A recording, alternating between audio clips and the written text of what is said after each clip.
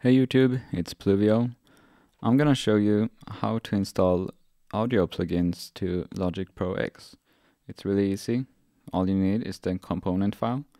If you have a VST file, that's not gonna work because Logic doesn't like that file. So make sure you have the component file, the AU file. Okay, so we're gonna go on your hard drive and then Library, Audio, Plugins, and here you'll find the components folder. So I'm gonna go in here and transfer this file.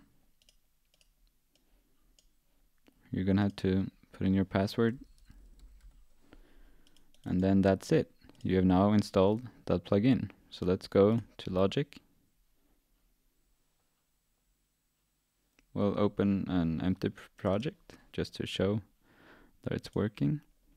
And down here on Audio Effects and Audio Units, we'll find the plugin we just installed.